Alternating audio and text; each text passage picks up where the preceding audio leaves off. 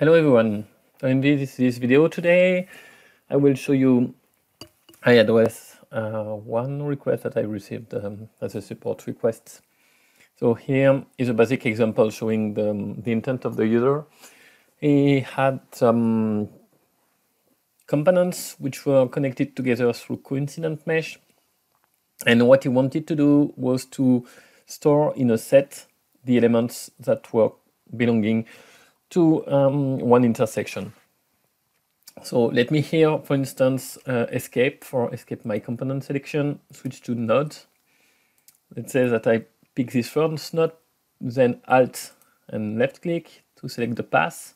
So this is in nodes at my intersection, and now if I hit E, this is the elements that he wanted to save. So let me select Save Selection, and now let me go to Model, Create, Set,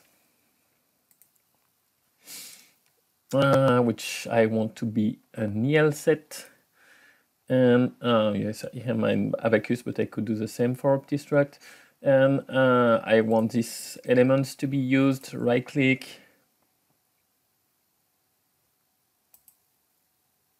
select Retrieve Selection, Validate, and here it is done. So, and you wanted to do this for each couple of components. So how to do this with TCL scripting? So let me start again a new one. We put it here, and let's go back to HyperWorks, starting with the command file again. One more time, the command file is a journal file which allows you to get access to the list of commands that are used by HyperMesh. What is interesting to me here is the command *setValue, which populates the set with the IDs of entities. So somehow I will have to change this to a different logic. And I have also the start create entity with the *setValue.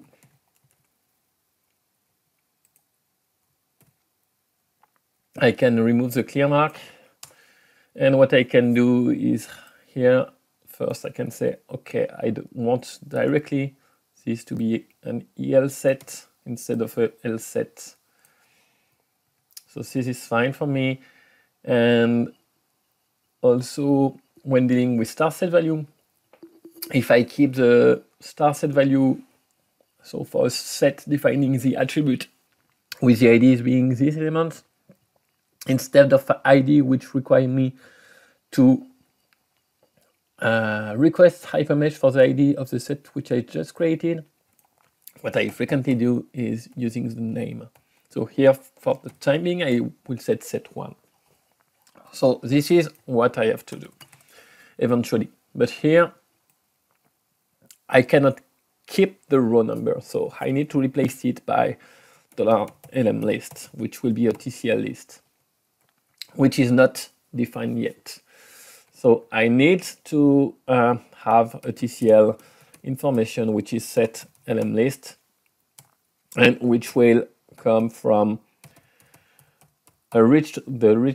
me retrieving from a mark of elements the information. So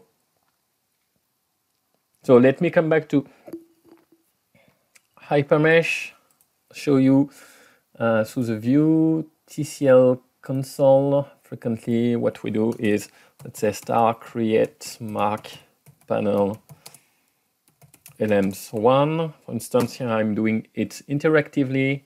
I select my elements. When they are selected, I can say set lm_list hm get mark elements1. So just to come back again on this concept, so a mark in HyperMesh is a selection of entity, whatever elements, whatever nodes, components, loads, load collectors, etc., etc. You have multiple ways to create a mark. I should just show you the interactive one in TCL, where you propose the user to define a selection. we'll use it at the beginning of our script in order to select the components that we want to browse. But we won't use it for the elements. We have some other statements such as star create mark, which has a multiple of options available. So same syntax, type of entities, ID of the mark of the buffer to be used, the option, it could be all, it could be displayed, it could be by attribute. You can select by attribute values, for instance, by metadata value. It's also possible. So there are multiple options. And once you have populated your mark, you will store it into a TCL list using this syntax. So set is a TCL command for defining a variable. LMList is the name of the variable, and it will be a list which will be the content of the element mark 1. So how I want to run the script now is first starting by creating a component mark, comps1, select components for intersection search. And this will be stored in a list, set comp list. Again, TCL is case sensitive, so here if I define comp list with upper C, upper L, I need to take care in my script that every time I call comp list, it is with upper C, upper L. So HM get mark comps 1.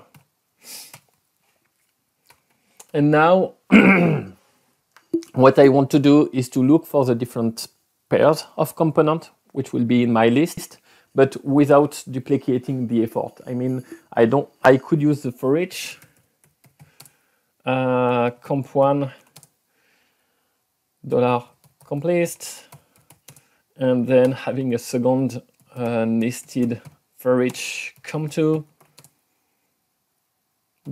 $comp list, etc., etc. But if I do this kind of nested for each loop, what I will have as a result, I will have 1 compare with 1, which makes no sense, 1 compare with 2, 1 compares with 3, and then I will have 2 compare with 1, which I already did, 2 compare with 2, no sense anymore, so I cannot do the nested for each. Instead, I will use a while to start with. So while,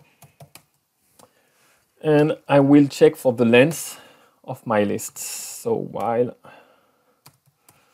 length $comp list greater than 1. Sorry, end of curly brace. What I want to do is to set comp1. I will pick the first item of the current list, so lindex $comp list 1, and I will set I will update my comp list by saying it is all the index apart the first index, so it should be lindex 0 here, sorry, and here it will be lrange $comp list from index 1. So we remove index 0 to end index, so the final index. So we don't need to know the length of the comp list. We can call it by the final index. So let me save this file as a TCL so that I can. Okay, v02. Let me call it v02 TCL. Okay, so now I have this comp1 and I have an updated comp list where I removed comp1. So now what I can say is that for each component 2 from comp list, I will compare entities from nodes from component 1, nodes for component 2, and search for intersecting nodes. And if there are intersecting nodes, then I will search for the elements. So how to do this? Create a first mark of nodes by comp $comp1. do the same for comp2. So just let me pick this one, and I will just change the ID of the mark, and so second one to be looked for. And in addition of star create mark panel, which is interactive selection, in addition of star create mark, there are some other tools in order to manipulate marks. One of them is star mark intersection. Nodes 1, nodes 2. So this will return me a mark in ID 1. It will update mark ID 1 with only the nodes which intersect the two selections. So now let's say that if L length, so I want to check if the intersection mark is empty or not. So let me say set intersect node list HM get mark nodes 1. If n length dollar intersect node list greater than 0, then I want to find the attached elements. And once I have find the attached elements, I can go for these commands.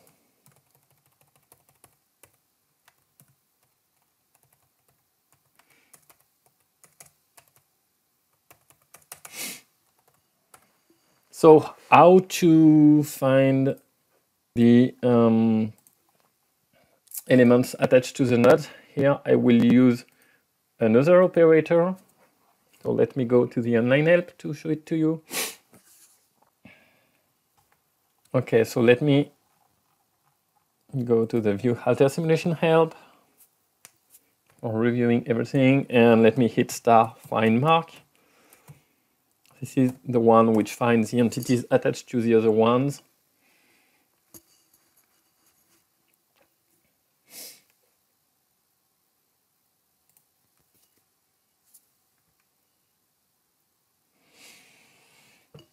So let's have a look at the commands. So star find mark, entity type. So the entity types to find or to use for finding entities adjacent to.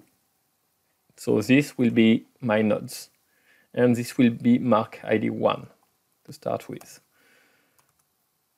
Okay, so star find mark nodes 1. Function, a flag that indicates the find function to perform. So do I find mod bit 0? Do I want to find the entities on the mark or attached to those on the mark? I want to find the entities attached to the mark. I don't care of the other ones, so all the other ones I can leave them to 0. So I have only bit 1, which is equal to 1. So here the value will be 1.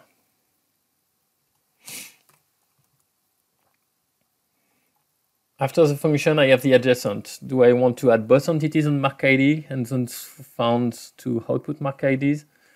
Or do not add entities on mark ID to output mark ID? I want only to output mark ID the adjacent one, so I will set it to 1.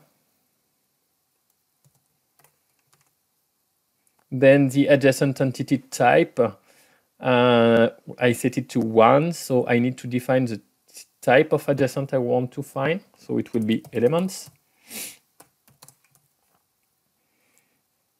Then I have the numbers. Do I want to turn on the graphic display the number, the ID of the entity? No, I don't want, so I will keep 0.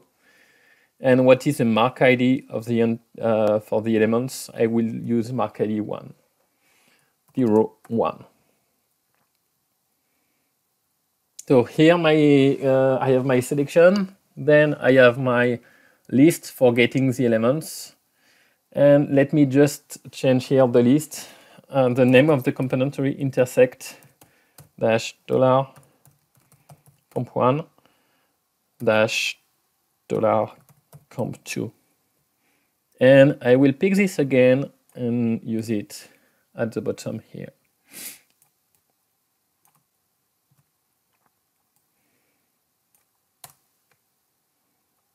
So let me save it.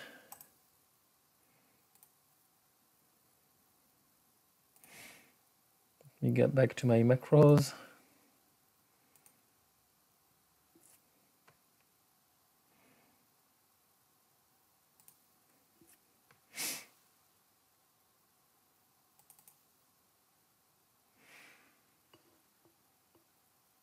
HM.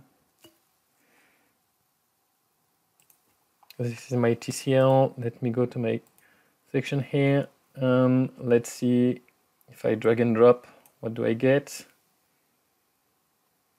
So I think okay, let me try again. What's going on? Start create mark panel. Sorry, otherwise that won't work. Okay, let me do it again.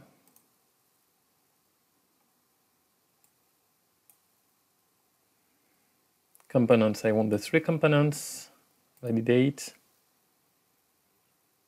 I have 3 sets. EL set. And let me review the 3 of them. Intersect. So let me review. I have the first one and I have the second one. And here's my macro. So yeah, the idea for me was to show you in this video how to do some selection, how to think about how do I get to my list of elements. So having the intersecting nodes. So for this I need the 2 components to browse the components without duplicating the efforts. So this is why I started with a while loop, then a for each loop, and using some mark manipulation commands such as mark intersection and style find mark. So hope this helps you for future scripting. Thanks everyone, goodbye.